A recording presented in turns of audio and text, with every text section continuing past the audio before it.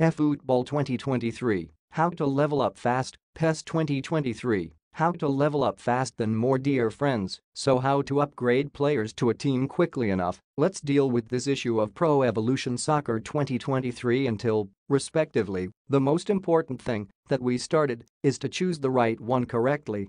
The number of percent than it is usually supposed to, that is, for example, a bonus up to plus 100 plus 200 plus 300, and go into our dream team match and select games with artificial intelligence, and here we choose, and the difficulty level of artificial intelligence is exclusively and the easiest beginner, and just put this match, and we leave it after we have chosen the coach and select all the players so that they are, for example, if the attacker then the attackers and midfielders, then defend the floor. We put all the same positions at the start and play the name of the match, more precisely, starting the match, and go on to do our own thing. The most important thing is that we need to do it, just change the thread then forever press 2 times everything on this is done for 1. I hope this life hack will be useful to you. Signed, Stated Meetings.